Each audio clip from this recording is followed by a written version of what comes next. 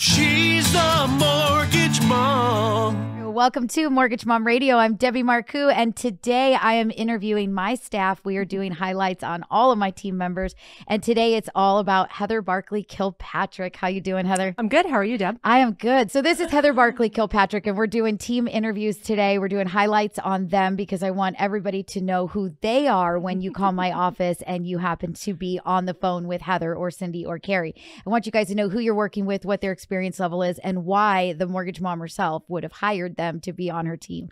So I'm going to just start with, what year did you get into the business? 1996. 1996. I know. I actually started before you, believe it or not. That was the year that I was licensed. I was working for years before that as an assistant. Correct. So when did you start working for? 1991. 1991. That sounds even worse.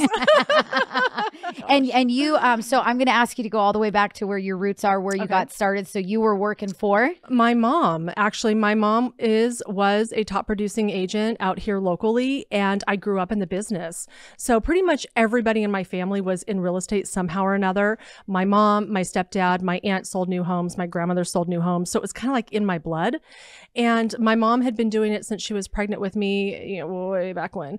And so it just kind of felt natural growing up in the business. I would go to open houses. I would flyer one side of the street. My mom would drive in the air-conditioned car down the middle of the road, and my brother would flyer the other side of the street. And we'd go home in the 80s, and it was like, you're not getting dinner until you label 500 pieces of mailers. Oh, do you remember when the title companies would send home the labels and you'd have to pull them off and you'd give yourself little nicks underneath of your nails, putting them on the envelopes? Yeah. And we had a system down. I learned that if I folded them over, I could put them on the table and get them all off at once. And so we did that. And, my mom is famous. If you know my mom, and you will appreciate this. Mom, when are you going to be home? I'll be there in 20 minutes. 20-minute mom time was like 3 hours later. So, she would take you, say, hey, we're going to go to the grocery store. And then you get in the car and it was like you were trapped. Mom's driving. It's like, okay, Mom, this isn't the way to the grocery store.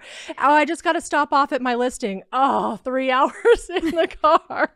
You're waiting to get to the grocery store. Yeah, I get it. Or you're sitting out front the school and you're waiting for it to be picked up. School, orthodontist, dentist, absolutely. Girl Scouts, didn't matter. Yep. Well, and now when my kids are like, Mom, you didn't make it. I'm like, yep. I totally understand it now for sure. I appreciate it because it allowed me to go with her on clients and listen to how she talked with them and how she answered. And I think it made me more caring in the business because I respect that. It was a completely different time and people were different. I appreciate it. Yeah. Very, very similar to my story, which is, I know that you feel the same way, is that, people ask you, like, how did you learn what you do? How do you know what you know? And there wasn't really a school that you went to. It was growing up in it. Right. It was understanding it from the time that you can even remember, walking. Your mom was putting open house signs in the side and you were in the back of the station wagon and you were handing the signs to them, so that they could jump out really fast and put them in, or they would pop the trunk and have you jump out. I was in the back of the station wagon and she would, if I was lucky, she'd slow down, and get out and stick the sign out,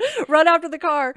Anyway, so I love that. So 91, and you just basically started, in diapers with a for sale sign in your hand. I was born with one. And then you move on to today, and now you're here with me, and we've been friends since going all the way back. And my mom was a realtor, and your mom was a realtor, and we both all grew up with the latchkey. They worked together, right? Yeah, in the same company. Yeah, well, that's why I'm doing these interviews, these spotlights. I want everybody to understand who's working for me, where do they come from, what is their knowledge.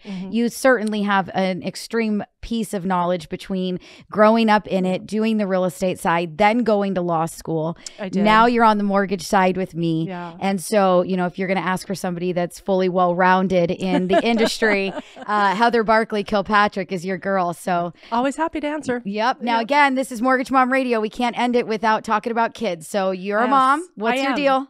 I have two amazing boys. I have one, my oldest is 14, a freshman in high school. That's interesting.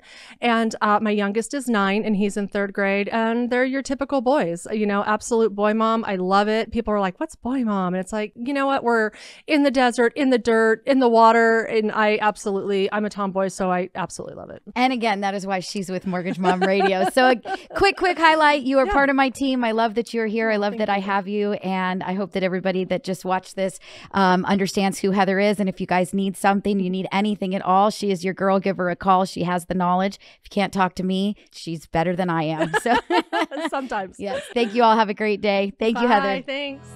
Pick up the phone and call mom.